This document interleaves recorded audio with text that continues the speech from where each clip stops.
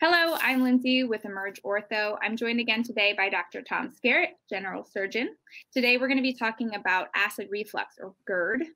Um, Before I jump into the frequently asked questions that he gets from his patients all the time, Dr. Scarritt, help me out. I know I get heartburn a lot at night. Is there anything I could be doing to alleviate that? Yeah, so nighttime heartburn is very common. The easiest ways to help alleviate that are just with behavior modification, trying to limit what you eat close to bedtime. You can elevate the head of your bed or like sleep on a pillow just to give yourself a little bit of an incline. Um, those are kind of the basic things that can help. Beyond that, I would say this to anyone is run this by your PCP, see if it's right to get on a heartburn medication for you and see if that's the route that you need to go down. Need to get myself one of those wedge things to sleep on. Yep, that can help. Okay, let's jump into our frequently asked questions. Okay, so first, what is GERD? So GERD stands for gastroesophageal reflux disease. And if you break that down, it describes exactly what we're talking about. Gastro, stomach, esophageal, esophagus, and reflux. So basically it's where contents in the stomach reflux into the esophagus. And most commonly, this is going to be acid. And that's what we think of when we think about typical acid reflux, heartburn.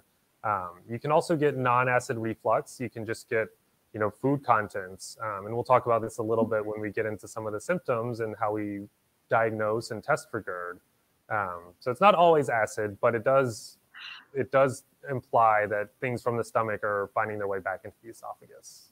Okay. So yeah, talk to me about some of the symptoms.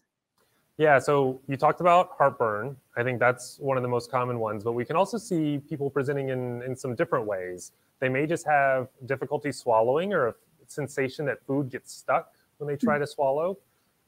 They may have regurgitation. They may notice food coming up into the back of their throat. They may notice bad breath. These are all things that can help clue into a diagnosis of GERD. Okay, yeah, I've definitely had some of those other symptoms as well. I didn't connect them. Does everyone who has heartburn have GERD?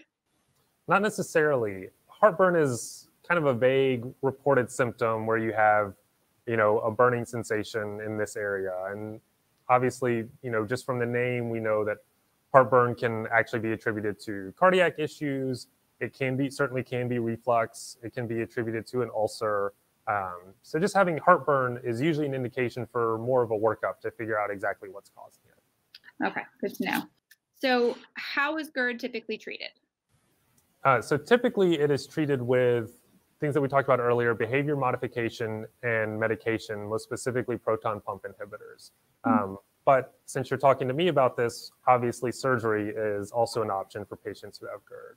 Typically the patients that we see in preparation for surgery are those who have symptoms that are difficult to control, like they're taking medication and it's just not helping, or they're younger patients looking at being on a proton pump inhibitor for a long time. And we're starting to see more and more data that really long-term use of PPIs may not be ideal. And some of these patients may be better off having an anti-reflux surgery early on rather than staying on these medications for years and years and years. Right, that makes sense. Okay, so which tests diagnose GERD, and do I need to have every test? Yeah, so I'm going to answer that in a little different way and kind of how do I, as a surgeon, what tests do I perform to decide what I'm going to operate, when I'm going to operate, and what operation I'm going to do. Okay. So people with reflux, I think everyone with reflux should get an upper endoscopy where either a surgeon or a gastroenterologist goes in with a camera, looking at the esophagus, looking at the stomach. I think this one's really important to look at the esophagus for signs of damage. We know that long-term reflux can cause damage to the esophagus, and that's something that we want to rule out or detect early on in the process. So that's really the first test. The second one that I typically get is a upper GI swallow study where we have you drink some contrast and take pictures. This is great at giving a dynamic picture of your swallowing. Sometimes you can even see the contrast reflex up on that study, and that's a great way to say, all right, well, we now have radiographic evidence of reflux. It also gives me some clues about the anatomy.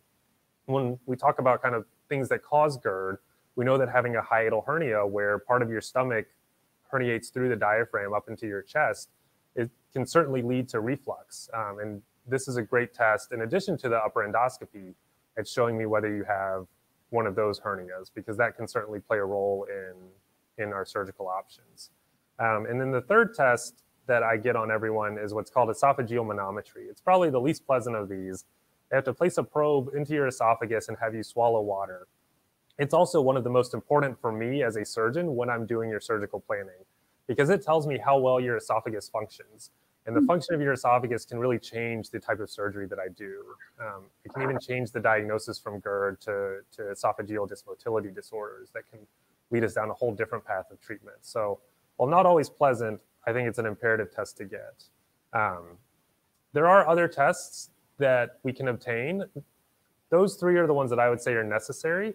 A lot of times you'll also hear people talk about pH testing or impedance testing. And this is another probe that they place in the esophagus, and that measures the pH of fluid that's coming up into the esophagus, which is great for diagnosing acid reflux.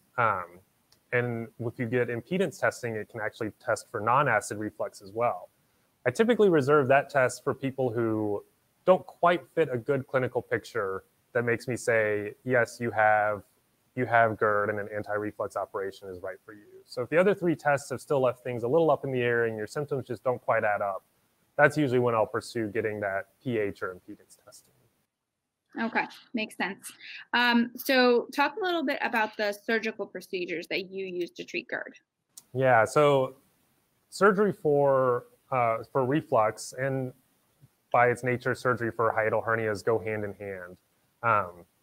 Typically what they fall under is the category of fundoplications, where if you think of the stomach as kind of a big floppy bag, we take some of the excess stomach and actually wrap it around the esophagus where it joins the stomach. And this helps form a little valve so that when you eat and drink, that valve helps keep stomach contents from going back into the esophagus. The most common one is the Nissen fundoplication, where we take the stomach and wrap it all the way around 360 degrees around the esophagus. And this is where that esophageal manometry comes into play, because if you have a poor functioning esophagus, which is very common in patients who've had long-standing reflux, giving you this full wrap can actually be detrimental to your swallowing. So in these cases, I actually would be more likely to perform what's called a partial wrap. There are different techniques for doing this. The one that I typically use is called a toupee fundoplication, where I just wrap that excess part of the stomach around the backside of the esophagus about 180 to 270 degrees rather than that full 360. And that does a good job at preventing reflux with a little less impact on your swallowing.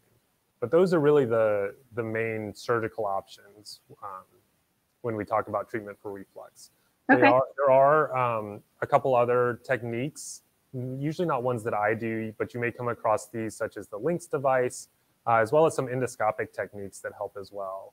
But the fundoplication is the classic, and that's usually what I go with. What does the recovery time from surgery look like, and what sort of changes should I anticipate in my day-to-day? Yeah, so all of these surgeries can be done and should be done laparoscopically. That is the most common approach. So the recovery from these operations itself is actually not that bad. It's a big operation, but it's done through little incisions, and usually within about a couple weeks, most of the soreness has resolved and you're feeling pretty much back to normal. The big change is what you touched on, is kind of behavior modification moving forward.